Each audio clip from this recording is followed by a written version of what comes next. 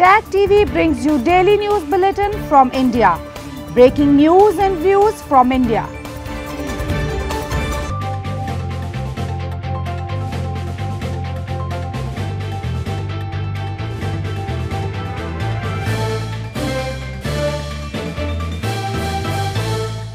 Good evening. Welcome to South Asia Newsline. I'm Yeshi Chonsom. Here are the top stories we are tracking for you on Monday, the 27th of July. Indian Prime Minister Modi launches high-throughput COVID-19 testing facilities.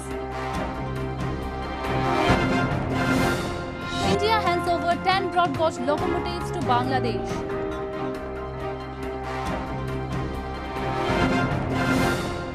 And political activists protest against wheat shortage in Gilgit-Baltistan. And now for all the details. Indian Prime Minister Narendra Modi on Monday virtually inaugurated 3 high-throughput COVID-19 testing facilities in Noida, Mumbai and Kolkata cities. The move aims to help ramp up the number of COVID-19 tests in the country, which has recorded over 1.4 million cases.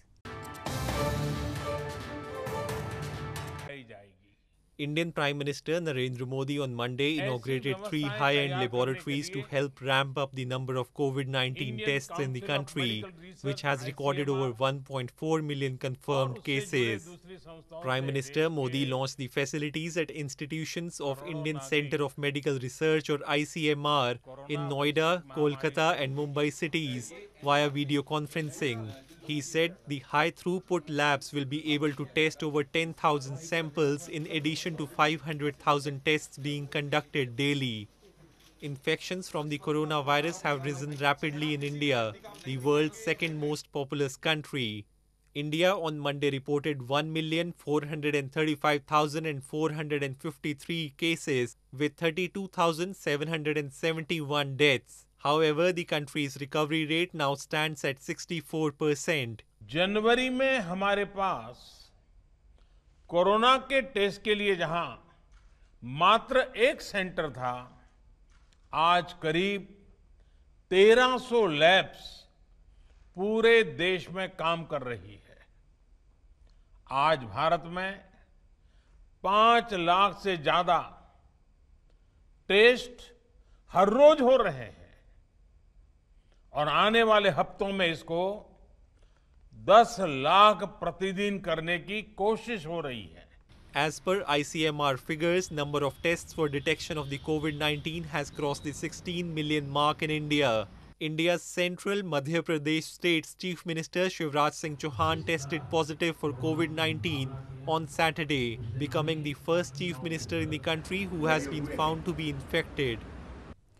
India on Monday handed over 10 broad gauge locomotives to Bangladesh as part of its grant assistance to the eastern neighbour. The rail collaboration is a vital element of bilateral cooperation in promoting trade and connectivity and in boosting the economic partnership.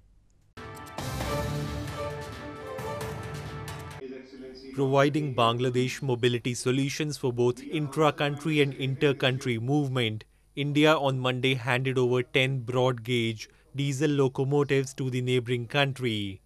The locomotives were handed over during a virtual event in the presence of India's Foreign Minister S. Jaishankar and Railways Minister Piyush Goyal and their Bangladeshi counterparts A.K. Abdul Momin and Mohammad Nurul Islam Sujon.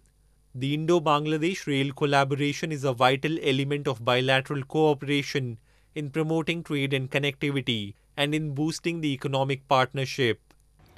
India remains a committed development partner of Bangladesh. Our uniquely concessional lines of credit of close to $10 billion is the largest that India has extended to any country. These projects will help in the infrastructure development of Bangladesh, a prerequisite for its economy to leapfrog to the next level. Last week, India and Bangladesh marked a notable achievement in maritime connectivity with the first shipment of container cargo from India's Kolkata to Agartala in the landlocked northeastern region via Bangladesh's Chattogram port. The connectivity initiatives with Bangladesh coincide with other moves by India to shore up relations with key neighbours amid the standoff with China.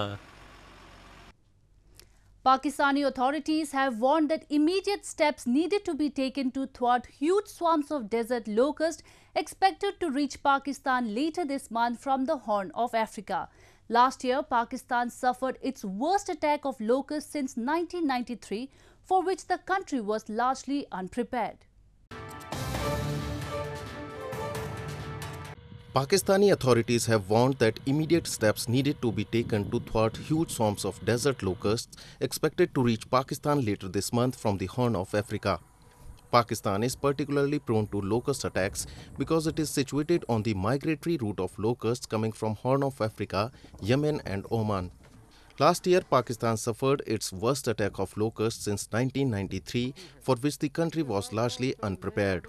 आज की position ये है कि horn of Africa में खासतर Somalia की तरफ से हो सकता है कि ये स्वाम जो है चंद दिनों के बाद, चंद हफ्तों के बाद ये साउथ वेस्ट एशिया में आ सकता है. साउथ वेस्ट एशिया से मुराद Iran, Pakistan, India. Locusts move in swarms of up to 50 million and can travel 90 miles a day. Officials from Pakistan's Ministry of Food Security and Research say swarms coming from the Horn of Africa could be 400 times more than those that came last year. The warnings have given rise to wide-scale locust control measures in the affected areas of the country, mostly in the provinces of Balochistan and Sindh. Moving on, Human Rights Wing of the Pakistan People's Party held a protest recently over wheat shortage in the illegally occupied region of Gilgit-Baltistan. They accused the government for neglecting the people in the region who are facing food shortages and lack of medical facilities amid COVID-19 outbreak.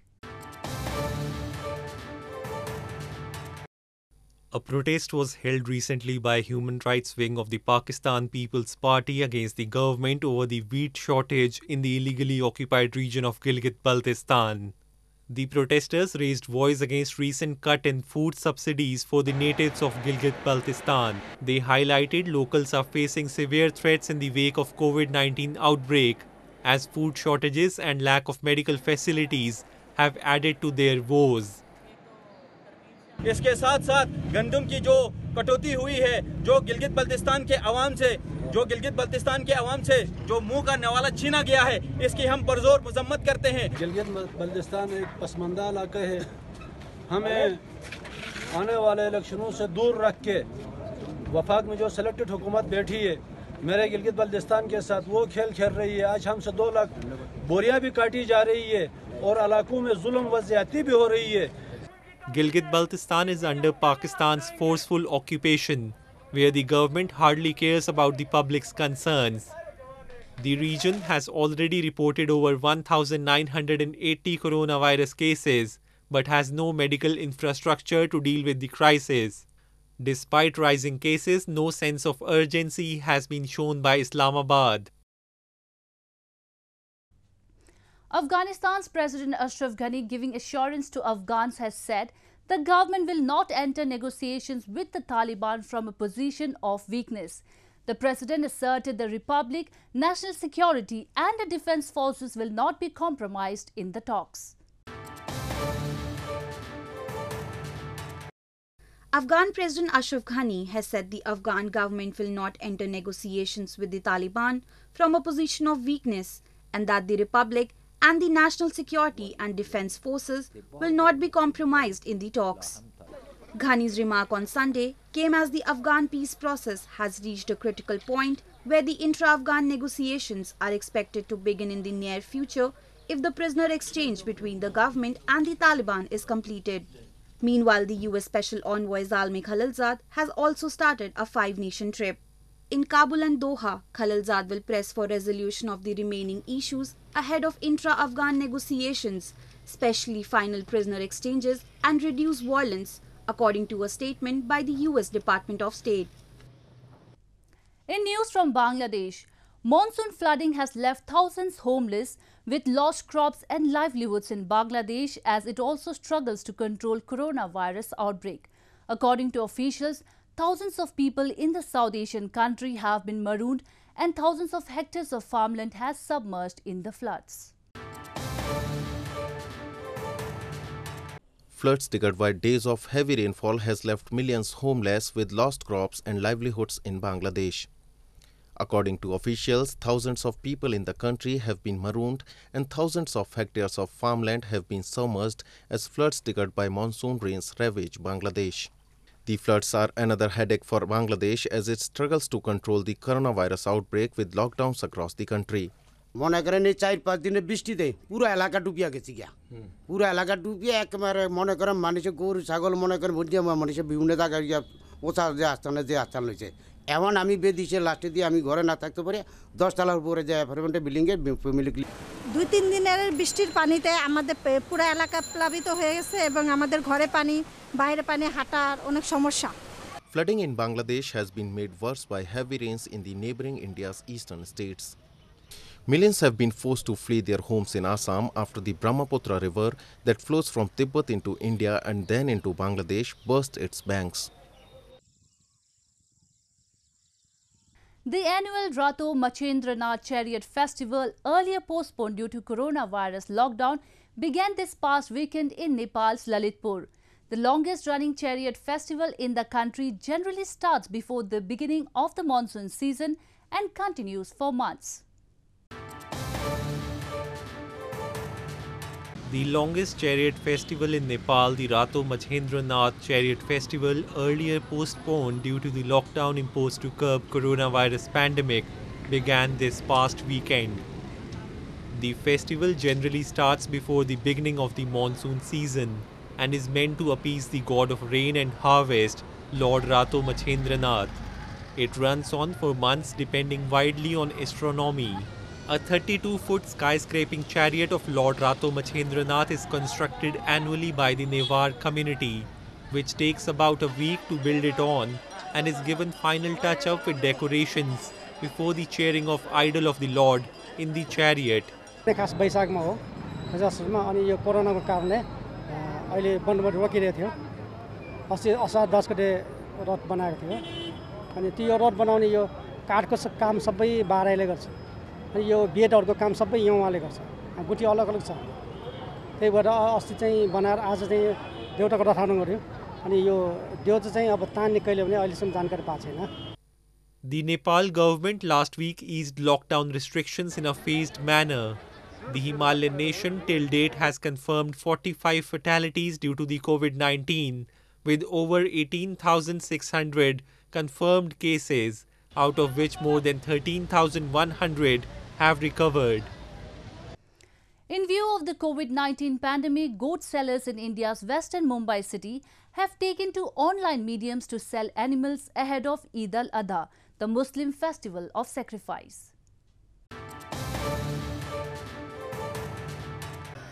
As the number of coronavirus cases across India continue to rise, goat sellers in Mumbai city of western Maharashtra state have taken to online mediums to sell animals ahead of the Muslim festival of Eid al-Adha or festival of sacrifice. Maharashtra being the worst hit region with a total of over 375,000 coronavirus cases has pushed people indoors who are preferring to buy things online due to the fear of the spread of the virus. This has led Haji Goat Farm to open up to the sale of goats online as well, where a customer can select goats by seeing pictures and making payments on delivery. Party online बकरे का photo भेजते हैं हम लोग, photo choice करती है party. Photo में उनको समझ में नहीं आता है तो एक या दो घर के आदमी आते हैं, वो देख के चले जाते हैं. फिर उनको हम लोग बताओ घर पे डिलीवरी देते हैं बकरे की. घर पे बकरा चेक करा के उनको देंगे. In India, Muslims mainly sacrifice the goat on Eid al-Adha, which is why the occasion is famously known as Bakr or Bakri Eid in Urdu. The sacrifice is done to commemorate Prophet Ibrahim's willingness to sacrifice his son Ismail on God's command. Sale of goats every year around the festival goes up. However, this year, due to the economic slowdown and restricted movement of people amid the virus pandemic, goat sellers are left with less buyers. Well, that's all we have for you from South Asia this evening. Now our viewers can watch the show on SouthAsiaNewsline.com.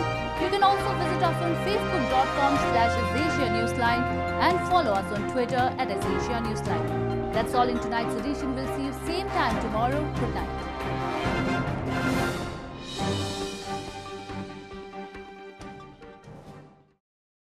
Subscribe Tag TV YouTube channel and press the notification button. Subscribe Tag TV YouTube channel and press the notification button.